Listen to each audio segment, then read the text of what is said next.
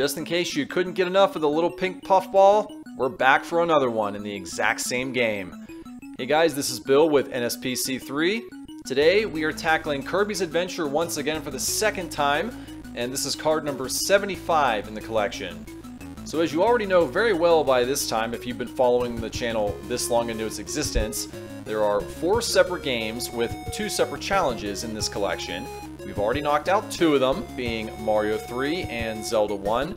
Today, with this video, we will be completely knocking out Kirby's Adventure, leaving only Black Bass Fishing on the Game Boy, and trust me, it will be getting its time in the spotlight very, very soon.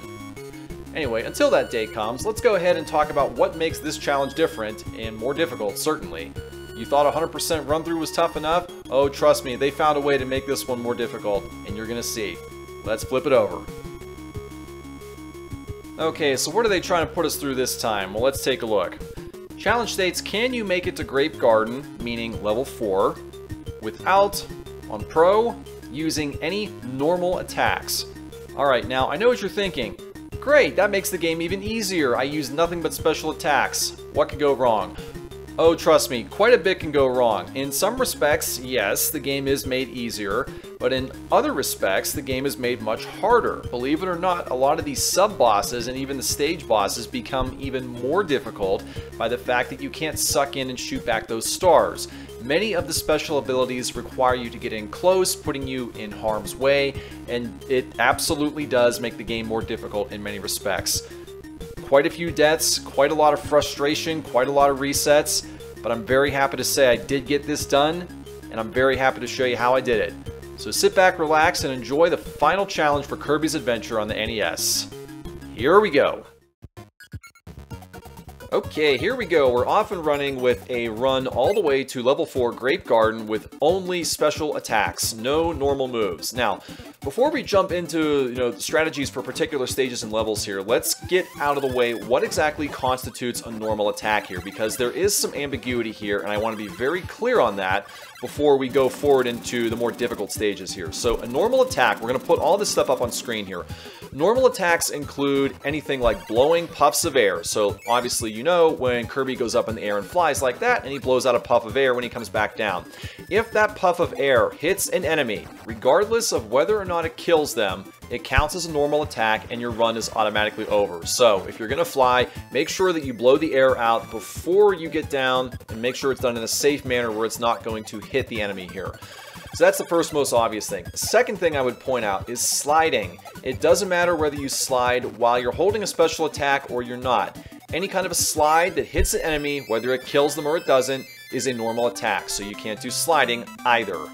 And the last major thing I want to point out with normal attacks is inhaling the enemies. If you are going to inhale an enemy, it can only be for the purpose of absorbing their special ability.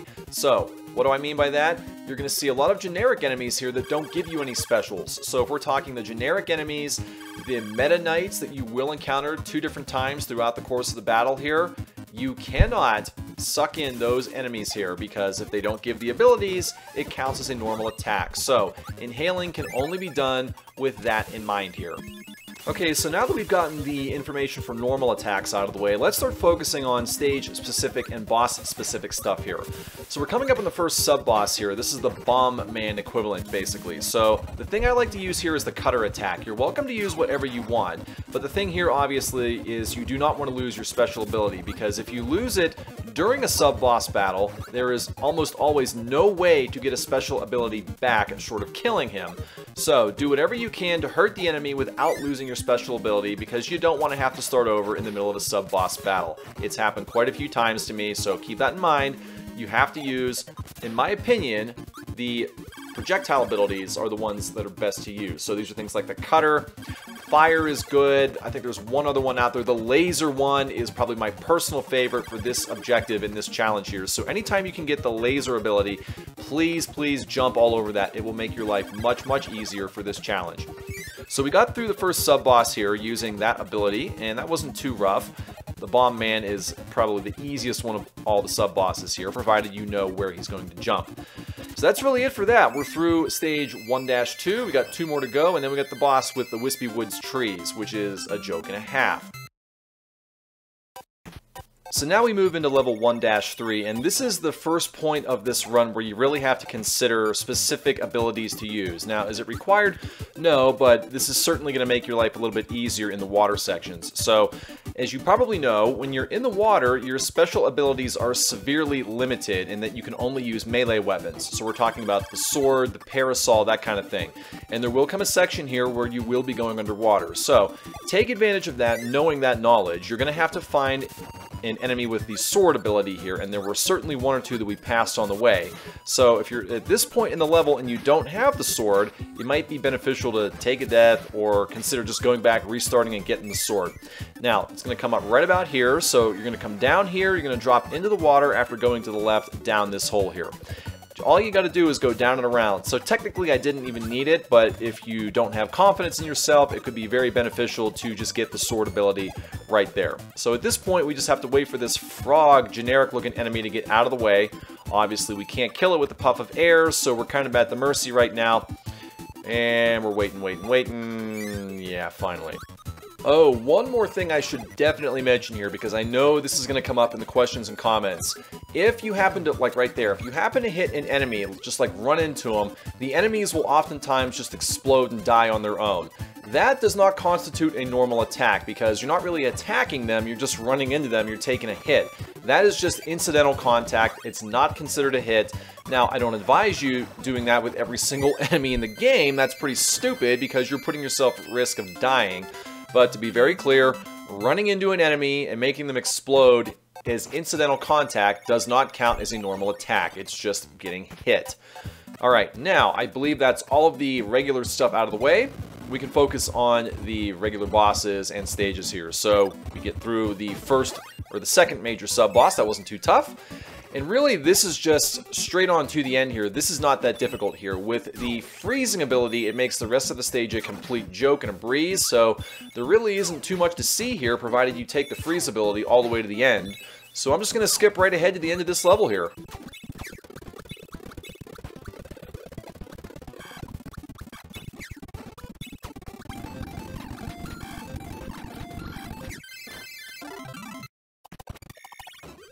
Alright, we approach the end of the first level, and of course we have the Wispy Woods boss, and honestly, it does not matter which ability you bring for the most part. Just get up right close to him and absolutely murder and destroy him. Show no mercy.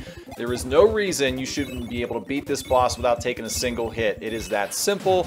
I think anyone who has ever played Kirby, whether it be on the NES or the Game Boy, knows this to be a fact. There really is no need for strategy here, but thus it is part of the video, so it is what it is. Alright, moving forward to Ice Cream Island. This is going to have a particularly tricky section. In fact, there's a couple of tricky ones. And the first one is going to come up not here, but we'll show you anyway. I always like to run underneath those coconuts. Just fly over everything, and I gotta say the first tricky section is going to be in 2-3, where you have the Meta Knights. That is going to be the gatekeeper, so to speak, although there is a sub-boss as well you'll be taking on, though I don't consider that to be too bad. And you'll see what I mean as we get up upon it. Really, there isn't a whole lot to speak about here in this first level. It's nothing you haven't seen in the 100% run-through. So forgive me, but we're just going to skip right ahead to the first tricky section.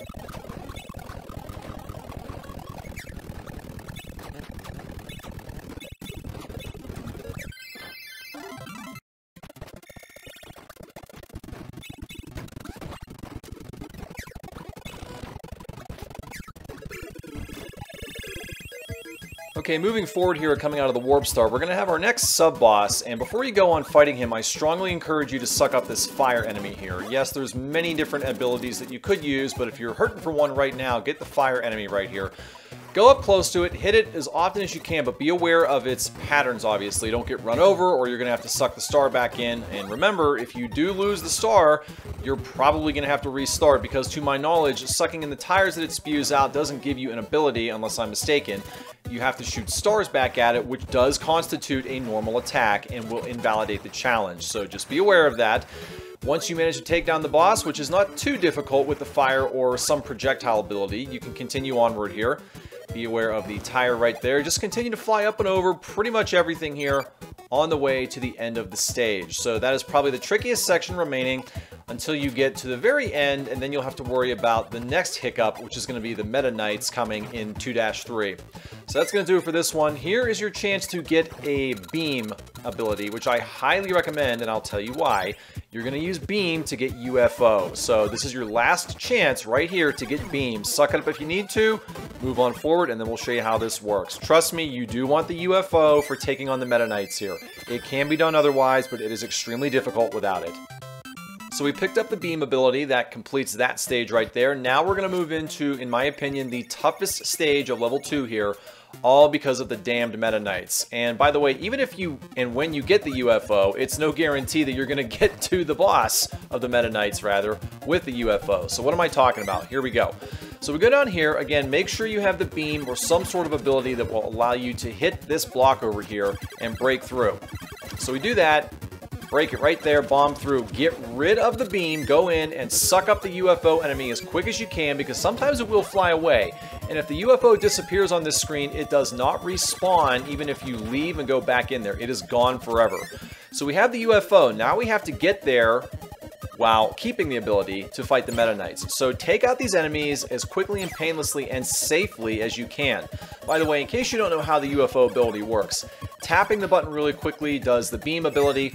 Holding in the shot button will give you the star attack. So there's definitely a reason to do one or the other. Right about here, the beam attack is good. Keep using that beam attack. Keep mashing the button. Get rid of these generic enemies. And then move on in, and we're going to fight the first version of the Meta Knights here. Now, how do you get rid of them? The first thing I recommend doing is flying up top and getting rid of these enemies with the star attack. So get rid of them as quick as you can. You can save the bottom tier for last if necessary, but those ones that throw the tridents are absolutely the most menacing and annoying. So take them out quickly. Be very careful of those ones with the axes, because they will throw cutters that can go up and boomerang and accidentally hit you and take you out. You don't want to risk losing the UFO right now, because again, if you lose it, you're screwed. There is no way to get another ability if you lose it here. So take out the final Meta Knights here with the UFO. Pretty simple with the star attack in tow. Pretty simple. And that's going to do it for this stage. So we go right to the end. That completes this level, and that's probably the toughest portion of level 2 that you're going to see for quite a while. So we're going to go ahead and fast forward onto the next portion. By the way, as I'm fast forwarding here, make it a point to pick up a laser power-up, whether it's there at the museum or somewhere else at a previous level. You will want that for the next sub-boss coming up, which is the one that gives you the mic ability. Yes, that's a very critical, crucial one coming up. You can also pick up one of these abilities here, Stone or Parasol, but I strongly encourage you to get Laser, because you can hit this enemy from far away. As you can obviously tell, he has those music notes that he'll throw away at and around at you, so hitting him from a distance, although it will take a little bit longer, it is certainly a lot safer than getting in close with a melee weapon, so that takes care of that ability. You can suck it up if you want to, or you can keep the laser. It's really up to you. I'm choosing to take the mic because, let's face it, the mic is just awesome. It destroys everything on screen, and you get 3 uses out of it. So do what you will. With this screen here, obviously, if you played through the 100% playthrough, you know that all you got to do is get down there, blast it one time, takes out all 6 of them, and then do what you got to do with the rest of these here. Now, you could take the laser back. That wouldn't be a bad choice. I'm choosing to keep the mic. And I'm going to destroy the couple enemies here. Man, there's a lot of laser enemy options here. You'd think it would be a clue, right? Well, I'm choosing to keep Mike just because of how awesome it is, but it really is up to you. So, continue on forward.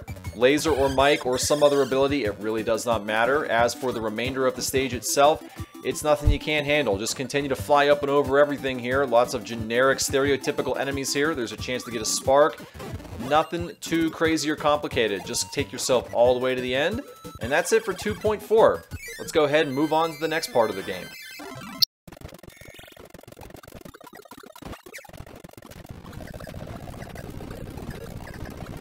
So as we speed through this portion of the game, basically you're just flying over every single enemy here. It's nothing you can't handle. Just be careful not to puff out the air and hit the enemies by accident. Fly, fly, fly, bird's eye view over everything, not too complicated. Now this section I do want to talk about here. So in order to get up there, you need to destroy these blocks. There's a couple ways you can do it. You can do it with a sword, you can do it with the parasol umbrella, or you can destroy it with the puffs of air. Now, I know what you're thinking. Puffs of air are normal attacks, right? Well, yes and no. When they're being used to kill an enemy, that's one thing. But when you're doing it to destroy the blocks, which is sometimes necessary in order to advance in the game, that's completely different here. And oh, by the way, I had the sword anyway, so if I really wanted to, and if you want to nitpick me here, I had the option to use the sword. But the normal attacks are only considered normal attacks against actual enemies here, not against obstacles. So, take that for what you will. I don't consider the challenge invalidated because it had to be done to advance the game here. So we continue on here. That's really all I wanted to say with this particular level. That's the only complicated section, if you want to call it that. And now we move on to the boss of world number 2 here. This is the artist that paints portraits and tries to kill you. Now, in order to take out this particular boss, there's a number of ways you can do it. As you may know from paying attention in the 100% run through, every time this boss paints a portrait, it will give you an option to suck in the portrait and give you a special ability. Now, you could certainly do that, but by doing that, you're putting yourself at risk to get hit by the boss. So what I recommend doing is coming into this boss fight with the laser upgrade, preferably not getting hit like I just did, and then blasting the boss from far away where they cannot hit you. So find a free open spot where you're safe, or at least reasonably safe, and then just keep pelting the boss with lasers. If it's possible, get yourself into a position where the projectiles and the portraits can't hit you, and then just keep on blasting away. Yes, it's going to take a little bit of time this way because the laser doesn't do a lot of damage, unfortunately, but it's by far the safest option. And in order to get this challenge done, sometimes it's better to be safer than faster. So we have about almost half of the boss's health left, and we're pelting away with all kinds of lasers. Now right there is the mic upgrade. If you manage to suck in the microphone, you can basically destroy the boss with only a couple of shots of the mic. I had the option to do that, but I'm feeling like just using the laser and finishing her off, so whatever, not a big deal. A couple more shots should do it. Bam, gone. And that's it for level 2. We've only got one more to go, the butter building, before we get to the end and complete this challenge here. And I gotta say that the butter building is probably the trickiest level in this challenge leading up to Grape Garden, and for good reason. It's the 3rd level in the game. It should be harder and more difficult. So let's continue on here and let's see if we have anything worth discussing. And right now I can tell you there's not. You're going to be going into the castle, and obviously you're going to be going round and around and around certain levels where you have to traverse up. So, you know, play. It's nothing you haven't seen before. It's everything you're already familiar with. So really, we're just going to continue onward here. Here we have this boss again. If you've got the laser already, just take it out the way you did the first time in level 2, and you'll have it gone in a matter of mere seconds. If you want to suck in the mic attack like I tend to do, go ahead. If not, you can skip it. The laser works just fine. That's really all I have to say. The rest of this is very, very simplistic. There's another chance to suck in a laser if you don't have it. The laser is the key to completing this challenge and this portion of the game, honestly. If you can get it, you're in very good hands here. Now, you don't have to do this. Remember, you're not required to get 100% up to Grape Garden. I'm choosing to do it here just because I'm familiar with it, and it's just what I like to do. You don't have to do it this way. And that's really all I've got to say, so we're going to fast forward on to the next tricky section.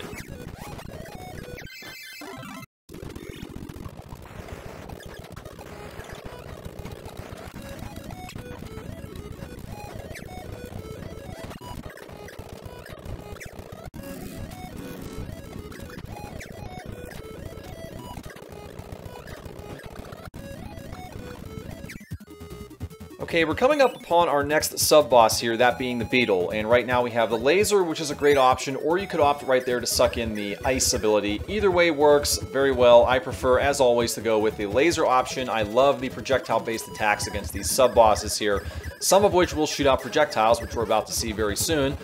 Unfortunately, we took a hit, but it's not a big deal. We got our star and ability back, so boom, gone.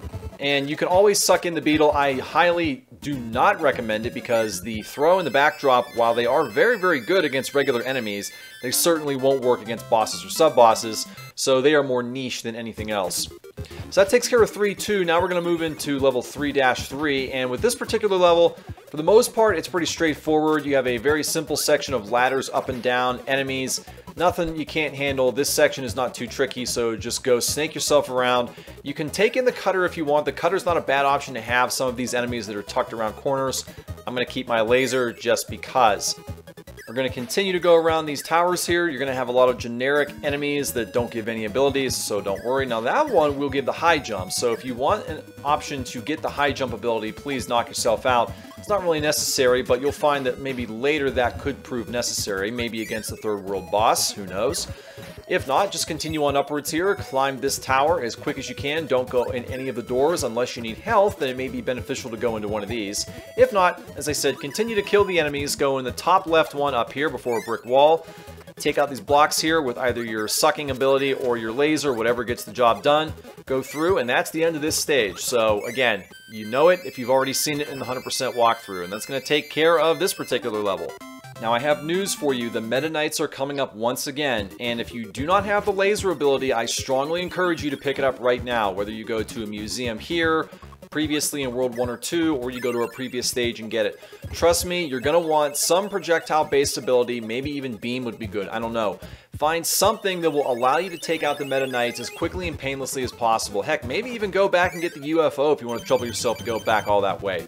But here we go with the Meta Knights once again. Do what you have to do. The laser is going to be the safest option, although it of course will be the slowest option. So take out the ones that you have right here. These are the cutter enemies. You can very easily get up on the platforms right here. You can jump yourself off. The cutters shouldn't hit you even if you're standing on that pink platform, so don't worry too much about that.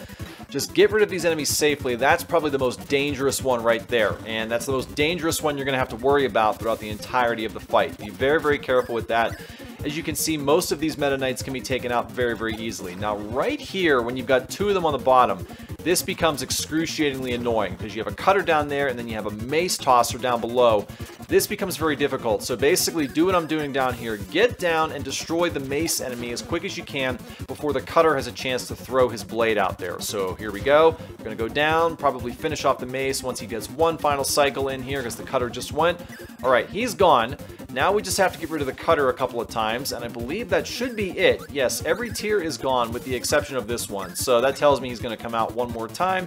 Oh, look at this. We have a mace thrower on the very top where nobody can hit him, even us. All you got to do is jump. Heck, even if you're jumping, he still probably can't hit you because you're going to be very safe for the most part. And that takes care of the Meta Knights. So now we just have a couple more sections of generic stereotypical enemies here. So when it's safe, jump up, get rid of the enemies. Very, very simple. Not too complicated.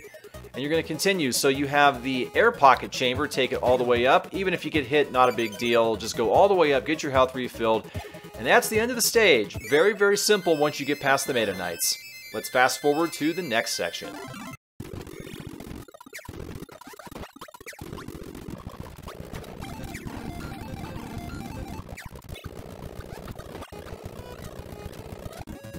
Okay, we come upon our next sub-boss. This, of course, is the Hammer Brother, and this one is not too difficult. You get here just by flying over all the enemies in the previous section, so not too tricky. With this case, I have the freeze ability, and there are probably better options to have because this one requires you to get up close unless you want to freeze his projectiles, which in this case you can. You can freeze the footballs and throw them right back in his face. So in this case, it worked out.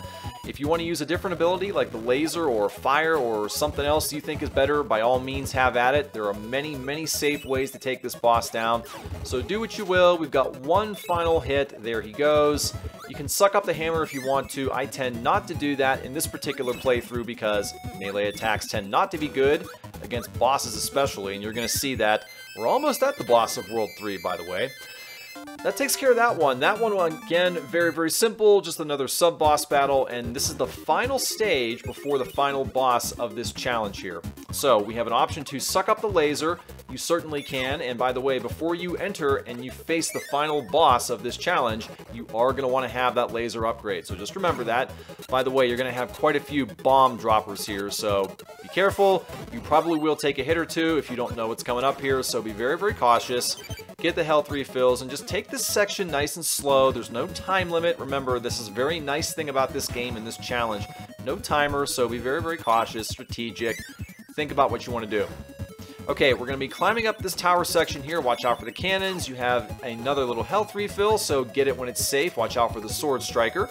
You should be able to get that health power up no problem. Just wait for him to strike, go down, get it, and continue your ascent up to the top through the doorway. Be careful of this cannon. Those cannons can be very annoying if you do not remember they fire 3 shots. You have one more revolving tower section to go through, and then we're pretty close to the end of this level, so we'll just go ahead and wait and ride it out. Having the freeze ability is very nice, as always, one of my favorite abilities and attacks. We're pretty much at the end here, so just go all the way up. Don't worry about that block section right there. This is the final enemy right here, so wait until it's safe, drop down, dispatch of it with an ability. And we're pretty close to the end. We're in a dark section. Now, if you think back to the 100% playthrough, there is a hidden door and a hidden switch here. Obviously, in this playthrough, we don't care. You can fly over just about everything and get right to the exit. So let's do that. Fly over everything. There's the doorway. We're going to go all the way up top. This is the last ugly section to worry about here. Just a little bridge that goes up and down, up and down.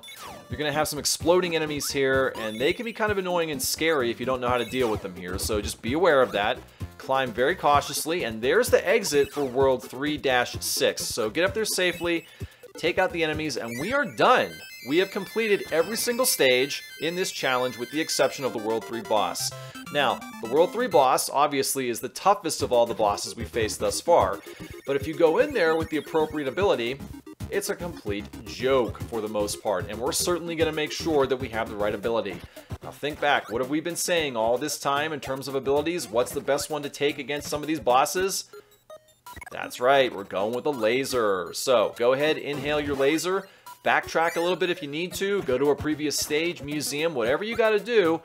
Get that laser upgrade, then go forward to the final boss of World 3 Butter Building, and let's take on Mr. Sun and Mr. Moon here, and let's see how quickly we can get rid of them and hopefully complete this challenge without slipping up with a normal attack. Alright, now, as you probably remember, the moon's going to go up. You can't hit the moon, but you can hit the sun. So get in a safe position on the other end of the screen and fire away as many times as you possibly can. You might even be able to kill the sun if you're lucky. Just watch out for the stars. And I think we do get it. Oh, we actually lost our ability right there. By the way, if you lose your ability, you're screwed.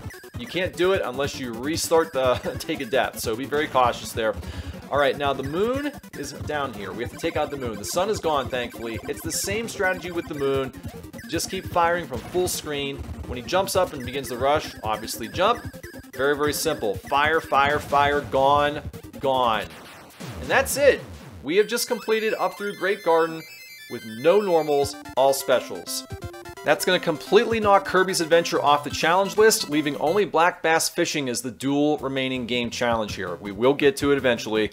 As for what's coming up, I got a couple Game Boy games, and eventually Lemmings will be hit as well. But thank you guys for tuning in. As always, take care. We'll see you in the next one.